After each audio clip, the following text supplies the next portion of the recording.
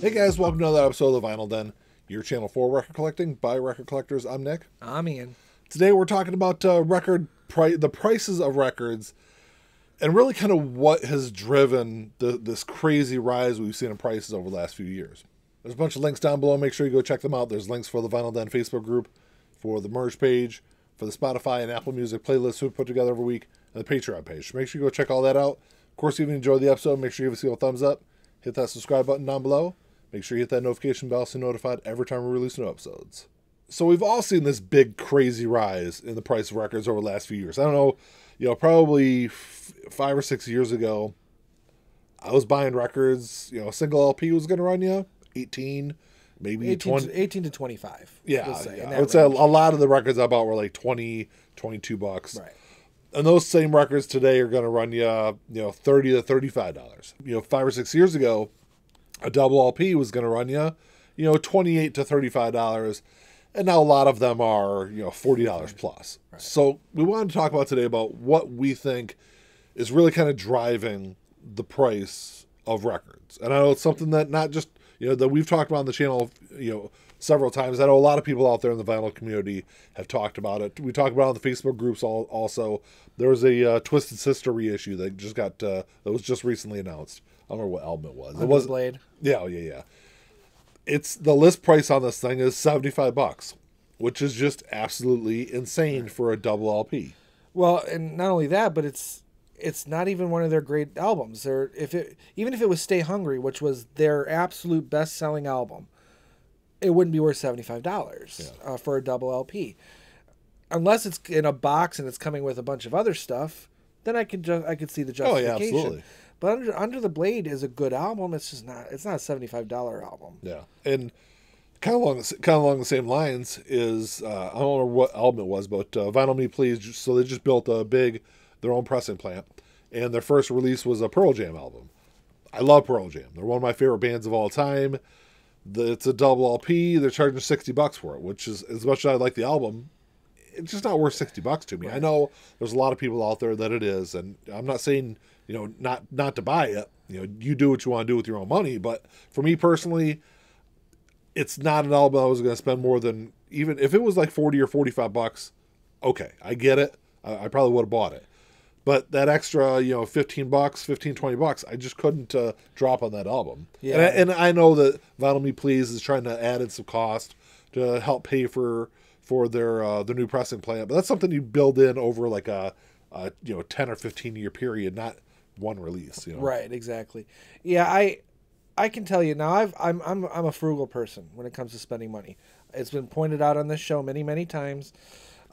Just within the last couple of weeks. Yeah, exactly. So, by the way, someone did leave a comment on the album we were talking about, Metallica, and you said that you hadn't bought their new album yet, and I said I had 2 copies. Someone put a comment and we're like, "Hey, I hope you gave him a copy of 72 Seasons," which I did not. You did, no. It's fine. Both copies are still right behind. I don't want his charity records. I have it on CD, but I just haven't bought the vinyl copy yet. We're not to be political, because we're not. We're in an age right now. Things are going on in the world right now where the cost of living has gone up, and it's not that. I don't think that affects vinyl records. No, and that's kind of what I was going to get to. But as a result, people have less and less money to spend, and the record companies don't seem to understand. They haven't learned from their past mistakes that people will get to a point where the cost of buying physical media will be too high, and they don't care. They'll just go back to streaming. Yeah. But the vast majority of people aren't looking for the best sound quality. They just want to listen to the songs they like. No, that's why Spotify is as popular. Exactly. As Apple Music, same thing. And there's a place for all that. But people who are willing to spend the money on physical media shouldn't be price gouged, and I feel that's what's starting to happen, because as you're going to show here, the cost of producing a record hasn't really changed that much over the last, say, 10 years, but the price of buying records has gone up. What would you say? Exponentially. 50 plus percent. Yeah. Way higher than the cost of inflation, too. Absolutely. So I should preface all this by saying that I got this pricing from Third Man Records. You can go on their website. You can price out everything yourself. And this is all pricing that I got earlier this year. So we're recording this in the end of September. I want to say it was probably January, February when I got this. Prices really haven't changed since then. And this is all for like pressing 3,000 copies is what I was looking at. Which is pretty low end. I mean, if you're talking volume, oh yeah, the price should go down with the volume. price does go down. So if you're looking at 3,000 pressings, if you were Taylor Swift and you're going to press 100,000 copies of an album, obviously your pricing is going to go way down. Per unit. Per unit, for sure. And that's why if you look at her new album, it's actually priced pretty decently. I want to say it's like 30, and in a lot of 28 cases, to $30 for her new album. We don't want to make it sound like all record labels and all artists are gouging. I don't even think it's the artists. No, because if you look at like Fat Records, which is Fat Mike's record label, they're just a small label. Mm-hmm. Their albums are still 18 to $20. Right, and I found a few albums here and there that were brand new in that range, say $23, and I'm So, if you're going to want to press just a single album, you're looking at this is with the cover, with the packaging and everything. Obviously, this does not include actually shipping out the product, and it doesn't because obviously those prices vary, and it doesn't factor in the price of fuel for shipping it, which fuel prices obviously have gone up, and that's where the big price increases have happened with production. I get that, but the actual production of the album for one LP is about $6.70. So when you're seeing a single LP on the shelf in your store for $35, $38, like I said, it's going to cost less than $7 on average to press that album.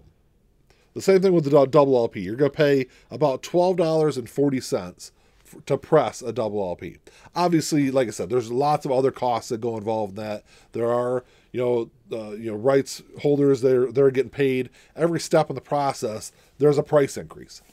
But to tell me that you're paying, go from $13 roughly for a double LP to $60 or $70, that's just a crazy huge price increase. Yeah, it's a markup that shouldn't exist in an industry that we can say with certainty is fickle. Yeah.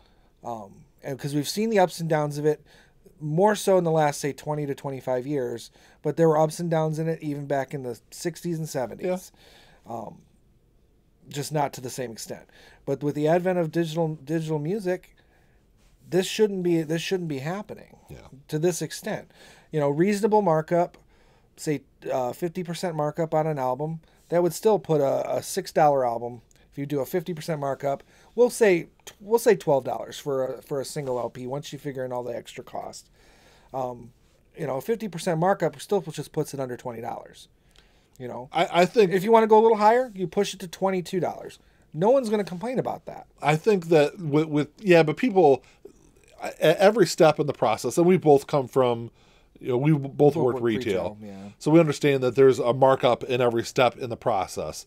So every little step there's 10 to 20% markup every time. I would say $35 to $40 top end for a double LP. Oh yeah, no, I was talking single. Yeah. For a double LP, I would say $35 to $40 is an appropriate price. Yeah. That way, every step along the way is making what they need to make off of it. Above that is really just price gouging to me. Yeah, I agree. And I mean, I would even go as far as to say I would pay up to $30 for a single disc, depending on the album. Oh yeah, absolutely. But I think more reasonably it should be, say, in the $22 to $28 range.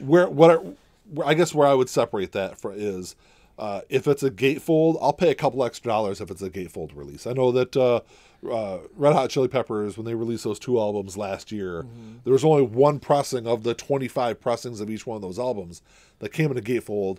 It was a deluxe edition. I paid a couple extra dollars more for it because I'd rather have better packaging for the album. Yeah, and I would agree with that. And that's the thing. If you're getting more for your money, there's an argument to be made for paying a lot more. But most of the time you're not. You're just getting your standard releases. Yeah. Especially with new releases. You might get color variants and stuff, but that's not going to really affect the cost of the manufacturing. Not really. And just because you may press 1,000 copies opposed to 10,000 copies of the black vinyl, when your color vinyl is only, whatever, 1,000. The value of that shouldn't be affected. You can add an extra couple bucks and that's it. Yeah. Because what's going to end up happening, and another thing I think adds to the cost of vinyl going up, is you're going to get a lot of people saying, "Oh, there's only 1,000 copies. I'm going to buy 30 or 40 of those so I can sell them on eBay or Discogs for $200." Yeah. And if someone really wants it, they're going to pay $200 for it. But the record companies see that and they go, "Well, if they're going to charge that, well, we can charge $50 for that." Yeah. And it just I think it artificially inflates the value of things.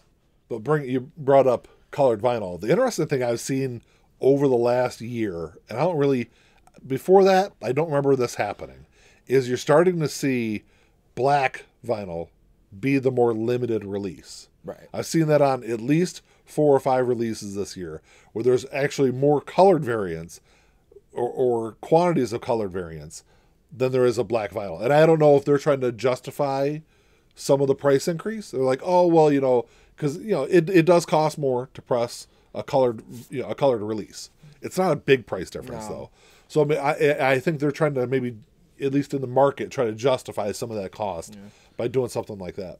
Well, and also, I mean, this is just my personal opinion. I'm not sure if it really is the truth, but I see when you have so many different variants of an album, I think the perception of that can inflate the value of things as well.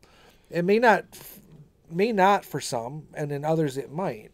But I think the perception of it does. And again, when you get the people who are basically just looking to flip things, flippers, that's where you're getting some inflation as well. I think when it comes to like super limited releases, like if there's a band that releases, an album and there's 5 different color variants, but only one of them is like really limited, I think that is what kind of overinflates or artificially inflates the pricing. Right.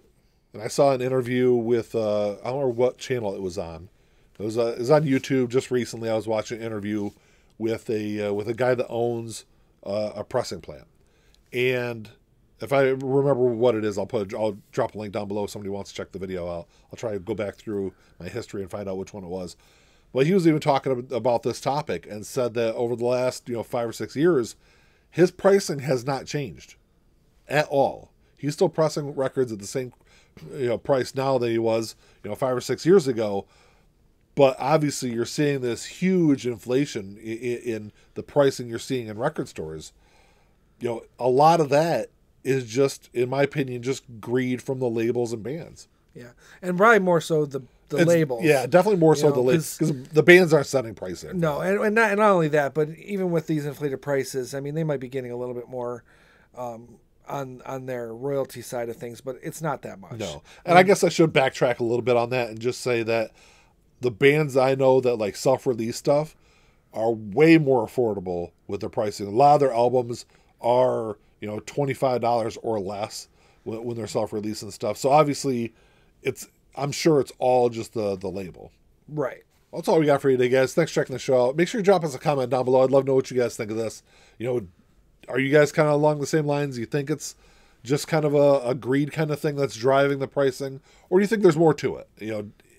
Like I said, these are just... Or are you not bothered by the price increases? There is definitely people out there like that also. Some people have more disposable income than others, and they might see it as, it doesn't matter. It's what I want. And I will say that, like I said, I got this pricing from Third Man.